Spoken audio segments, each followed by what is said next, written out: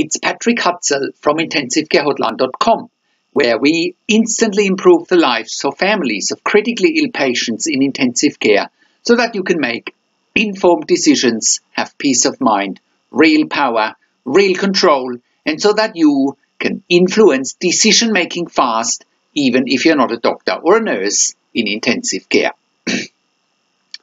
This is another episode of Your Questions Answered. And in last week's episode, I answered another question in this series of questions from my client, Melissa. And the question last week was part 4 of my 78-year-old mum has lung cancer and developed an infection. She's in intensive care on the breathing tube. Can she get off it or will she need a tracheostomy? You can check out last week's episode by clicking on the link below this video. In this week's episode of Your Questions Answered, I want to answer the next question in this series of questions from my client Melissa, which are excerpts from phone and email counseling and consulting sessions with me. And the question this week is part 5 of my 78-year-old mum has lung cancer and developed an infection. She's in intensive care on the breathing tube. Can she get off it or will she need a tracheostomy? You can also check out previous questions answered from Melissa if you scroll down below this video and click on the links in the written version of this blog. And if you're watching this on YouTube, just click on the link below this video. That'll get you to our website where you can access all the other episodes and other information as well.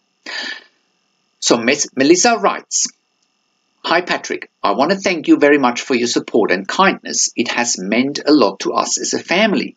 We have a long road ahead of us, and while I'm overjoyed she's at this moment breathing on her own, I have no illusions. My mum is still very sick and I know anything can happen. We're all trying to take it one day at a time. She now has a tracheostomy and she will be going to long-term acute care in a couple of days. We're just glad she's got the tracheostomy now and she's ready to finally move on. Please keep us in your thoughts, and if ever you are speaking to a family member in a similar situation who are told by doctors that there is little hope, remember us and tell our story. I would hate to think someone thinks seriously about pulling the plug when there is still hope. If there's one thing I am learning through all of this, it's that doctors don't know everything. I guess nobody really does. Thank you once again, and when and if we are in a difficult situation in the future or know someone who is, we will give you a call again." This is sincerely from Melissa. So if you are watching this and you want one-on-one counseling and consulting with me, click on the links on the top of the website where you have options about one-on-one phone and email counseling and consulting. And you can click on the link and choose from the options that suit you best. So here is my response. "Hi Melissa, thank you for your kind words.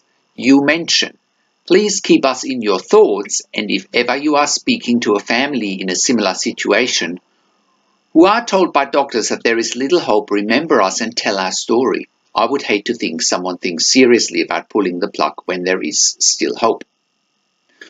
Well, I know you and your dad are relatively new to my blog as well as new to my one-on-one phone and email counseling and consulting, but if you are reading my newsletters and if you read or watch my Your Questions Answered section, you will find that all of my advice, advocacy, counseling and consulting is all about not pulling the plug as long as there is hope.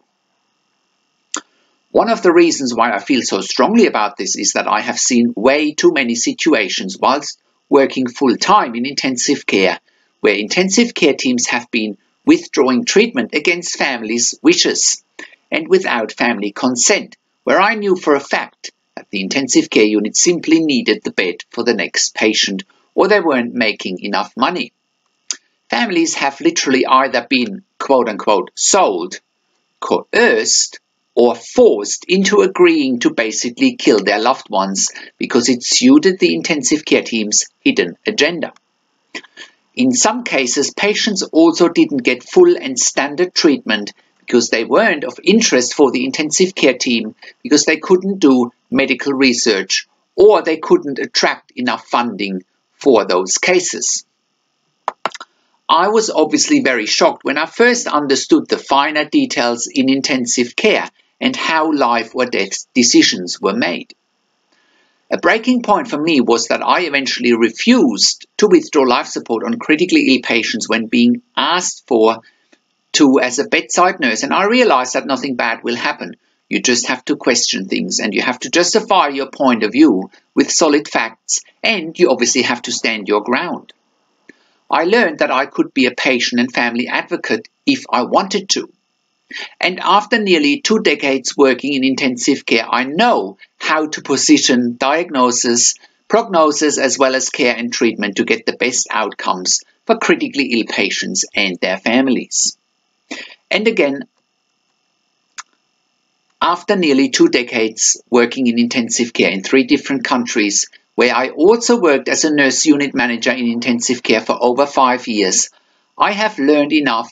I have seen everything that's happening behind the scenes in intensive care to start writing about it and make videos about it, and to help families in intensive care one-on-one and get results quickly for them that are good for them. The reality is that 99% of the families in intensive care make no informed decisions. They have no peace of mind, no control, no power, and no influence whatsoever. And they take everything the intensive care team says for face value, without questioning and without doing their own research. I have seen way too many situations when I was still working full-time in intensive care where families have been quote-unquote sold on a withdrawal of treatment, or they have been sold on a DNR, do not resuscitate, or an NFR, not for resuscitation order, as being quote-unquote in the best interest for their critically ill loved one. Families are often being told by intensive care teams that nothing else could be done and that their loved one would die, etc., without having been told that other treatment options might be available. Therefore, it's extremely important to question everything, especially when it comes to perceived versus real end-of-life situations. What do I mean by that? Well, there is a big difference between real and perceived end-of-life situations, and I have written an entire article about this and made a video about it, and you can check it out below this video in the written version of this blog. Click on the link in the article and look for the difference between real and perceived end-of-life situations when your loved one is critically ill in intensive care. Go and have a look. The fact of the matter is that if you don't question, nobody else will do it for you. If you don't do your own research, no one will do it for you. And the fact of the matter is that if you don't do it, you'll be at the mercy of the intensive care team that's making their decisions based on the financial budget as well as on the bed management agenda of the intensive care unit. There are hundreds of answered questions, also known as real-world case studies, tips, strategies, as well as interviews on my podcast that have all one recurring theme: to never ever give up and to always question. One of the reasons why I created this whole movement as well as my business intensivecarehotline.com is that I, as a bedside nurse in intensive care, have felt compromised in my values, in my ethics and in my beliefs with everything that intensive care units and hospitals do because of their hidden agenda.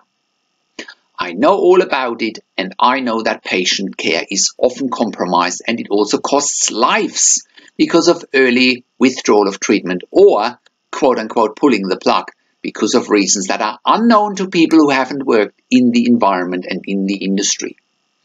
Again, Melissa, you know where I am if you need help. I help people get real results when it comes to life or death decision making in intensive care, and I know how to successfully steer the system in this jungle of complexities. So, how can you become the best advocate for your critically ill loved one? Make informed decisions, get peace of mind, control, power and influence quickly whilst your loved one is critically ill in intensive care. You get to that all-important feeling of making informed decisions, get peace of mind, control, power and influence when you download your free instant impact report now by entering your email below. In your free instant impact report, you learn quickly how to make informed decisions, get peace of mind, real power and real control, and how you can influence decision making fast whilst your loved one is critically ill in intensive care. Your free instant impact report gives you in-depth insight that you must know whilst your loved one is critically ill or is even dying in intensive care. Sign up and download your free instant impact report now by entering your email below. In your free instant impact report, you learn how to speak the secret intensive care language so that the doctors and the nurses know straight away that you are an insider and that you know and understand what's really happening in intensive care. In your free report, you will also discover how to ask the doctors and the nurses the right questions. Discover the many competing interests in intensive care and how your critically ill loved one's treatment may depend on those competing interests. How to eliminate fear, frustration, stress, struggle, and vulnerability even if your loved one is dying. You get 5 mind-blowing tips and strategies helping you to get on the right path to making informed decisions, get peace of mind, control, power, and influence in your situation. You'll get real-world examples that you can easily adapt to your and your critically ill loved one's situation.